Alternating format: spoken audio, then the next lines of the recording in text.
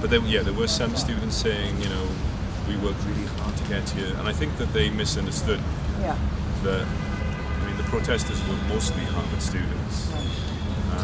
They weren't saying that Harvard students are the 1%. They were saying the university should. But it's interesting. I mean, you know, there's a dialogue. Doesn't matter if people disagree with what people are doing here, as long as they're engaging. Well, it makes me think, you know, the signs. We're art students here.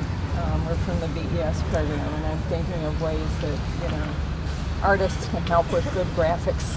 Yeah. You know, to create dialogue so that people who walk by engage rather than get turned off.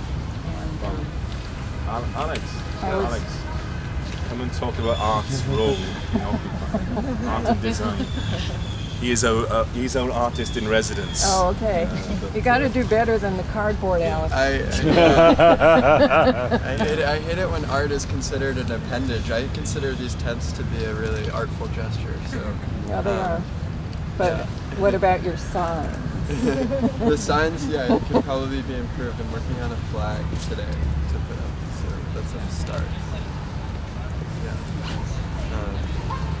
But foremost is keeping everyone dry. Yeah, because rain's supposed to come later today.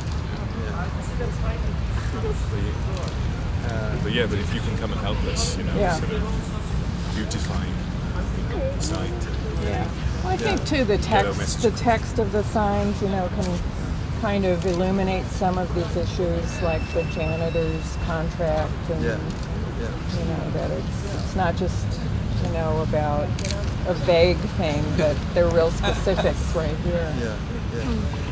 I think it's great too that you're, you know, near the statue. You know, it's like kiss my foot, which everybody does. Yeah.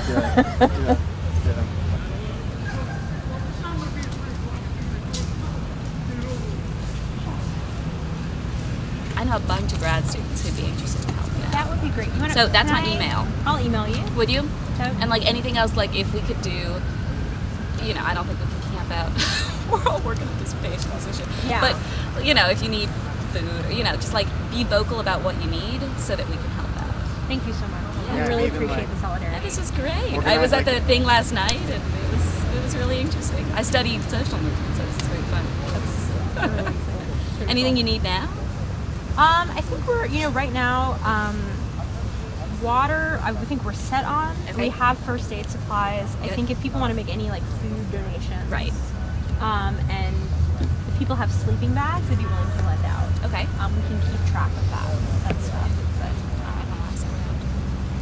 sorry, do you know if I'm from the Crimson? Do you know if Shauna. Shauna. I write for the Crimson a lot. You can look me up. Oh, cool. Shauna.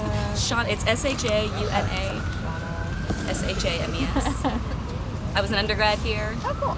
Do you know, in fact, that my senior year, which would have been 2001, students took over the...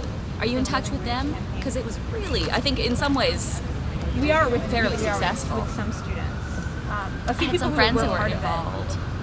Let me see if I can find them. Like if you send me your info, I can try and put you in touch. I will send you. Because they really got some interesting sessions.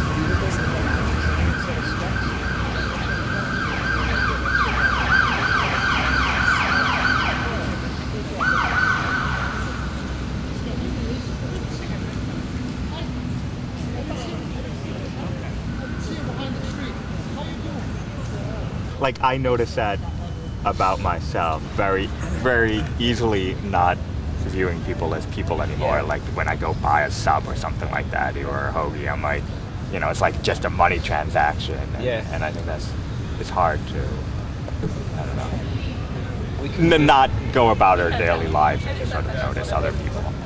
It is so easy to not do that. Yeah. But when you do, like, talk to the person, you know their name behind the counter, like they're another person, you're like, hi Anna, how are you today? You know? So how's it going with your artwork, you know? And then life is a bit different. I was at Pinocchio's, the pizza place, a few weeks ago, and the person ahead of me in line pointed out to the guy who was giving out the pizza that he bought pizza from him 20 years ago. That doesn't happen. It was... makes me wish every place in Harvard Square was like that. People drive by Occupy Boston, they're like, get a job, you know? I wonder if they will do that here too. No, they should be scared of Harvard students. I guess you would have to walk by. You can't ride your bike through the yard. Oh, you can't even get in the yard now. Unless you're another student from the business school. They will just say, I will never hire you, or something.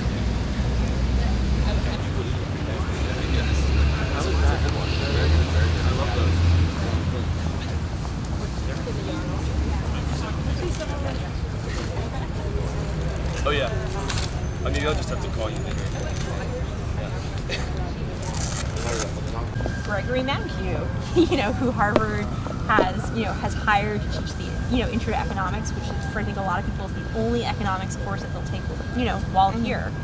And I think that's part both of perpetuating neoliberal ideology among the students here, but I think also there are a number of economists. I'm sorry, could you not film me? I'm a reporter.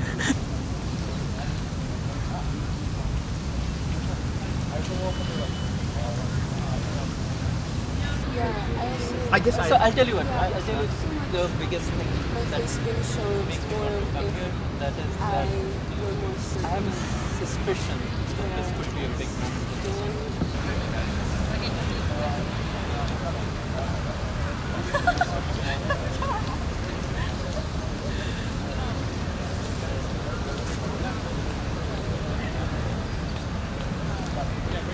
Last night it was locked down in a way where you couldn't do that with your Harvard ID as well. So, we were standing at... I'm sure they're going to have to loosen that. Like, that's not a sustainable policy. So that's fine. I wonder if IDs are a sustainable policy. They might be able to manage.